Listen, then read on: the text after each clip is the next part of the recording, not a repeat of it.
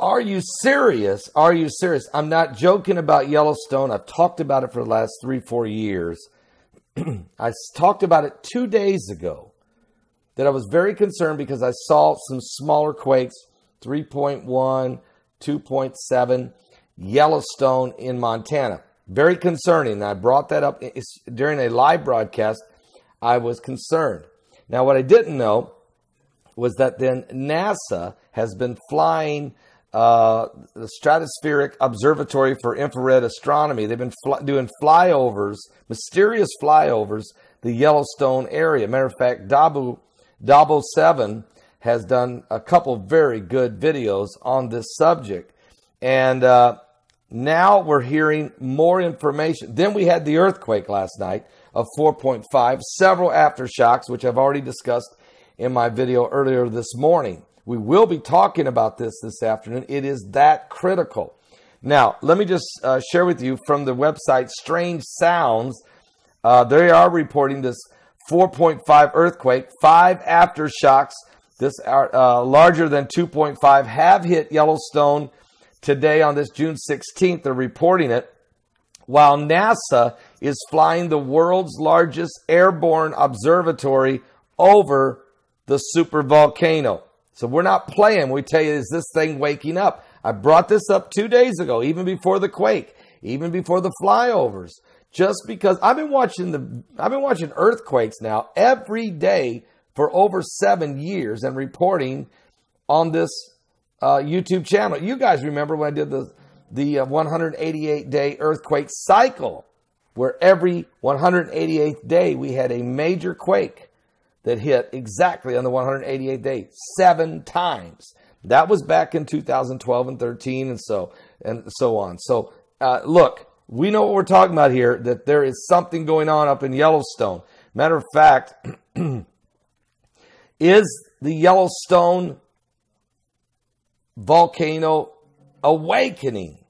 Well, the mysterious flyovers by the SOFIA over to Yellowstone. Currently, NASA puts their Stratospheric Observatory for Infrared Astronomy, the world's largest, most sensitive airborne observatory every day in the air. And if NASA puts this in the air, it's important, folks. They don't do this every day. And when they do, the bird of prey doesn't go hunting unless there's something to hunt. They're watching something. You can bet on that, and that's the truth. Matter of fact, this is it has a 8.2 foot diameter infrared telescope, makes it possible to make scientific observations that are impossible for even the largest and highest of Earth-based telescopes to see. Already 4 days during the sunrise and sunset, NASA has been monitoring the sun, but yesterday they turned their lenses toward Yellowstone National Park. Remember, the massive lake of molten carbon, the size of Mexico. What? That is, are you seriously telling me that's the size of this thing? It is, and it's under Yellowstone. That's why I tell you, if this thing was to erupt, literally erupt, it is cataclysmic for the Western Hemisphere. There would be people survive, but it would be post-apocalyptic. And they would be wandering around. This is not... So when you read the Bible talks about great earthquakes on the planet. Tremendous famines. Disease, plagues, pestilences of a biblical proportion. Chaos, confusion, sorrows, great pain. A supervolcano eruption would cause just that. Death would be beyond comprehension. So what I'm trying to share with you is if somebody's watching, if you're saved, you have none of the fear. So we're talking here, wrath of God. If you're not saved,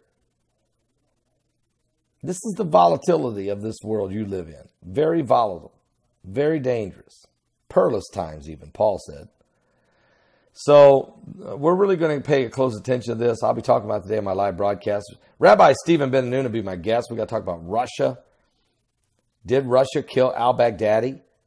What about the peace agreement process has begun now? They've announced it.